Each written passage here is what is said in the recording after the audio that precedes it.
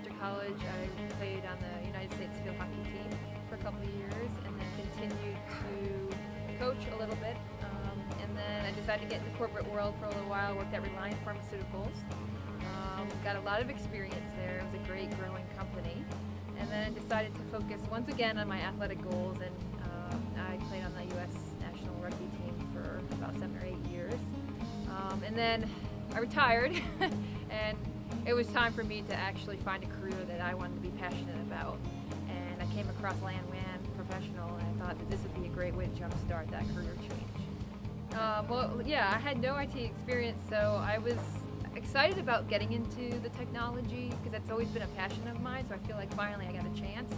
So I just made sure to try to prepare, and with the structure of LAN WAN Professional, it gave me that structure, because I think it would have taken a lot longer for me to pass the CCNA without that structure, because it's hard to self-study with everything else going on. So I just really just put my head down and really just had to work. It's challenging and it's high pressure, but I think practicing pressure like I've done as an athlete really helps me practice pressure here too at the 10-day camps.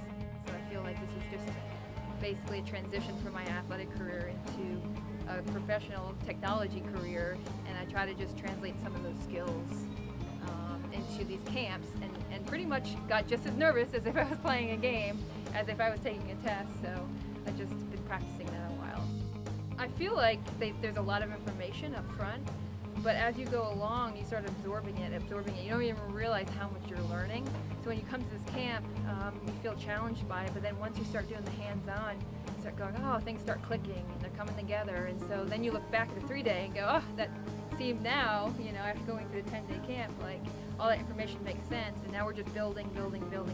So I like how there's a progression, and you realize how much you're learning. Well, I've gotten a few hits, so that was fun.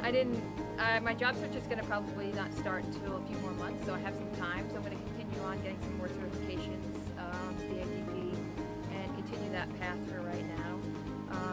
But hopefully, I'd like to use some of my professional skills to help jumpstart my career in more of an upper management position down the road. I think my first job will be more technical, so I can get the experience that I need, and then hopefully I can excel quickly into more working with the senior level management.